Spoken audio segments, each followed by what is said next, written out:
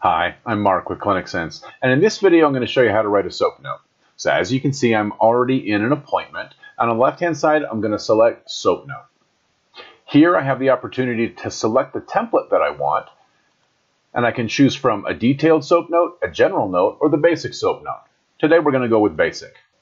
Now I just start entering the information from the visit that I had with my client, what the reason for the visit was, what my treatment notes are, where you can start to get into the subjective, the objective, the assessment, and the treatment plan are, and then any attachments that need to be attached for this appointment specifically.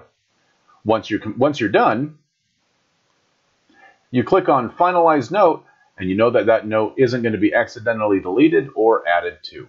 That's how you write a SOAP note. If you have any questions about that or anything else, don't hesitate to reach out to us. As always, you can find us at support@clinicsense.com. Have a great day.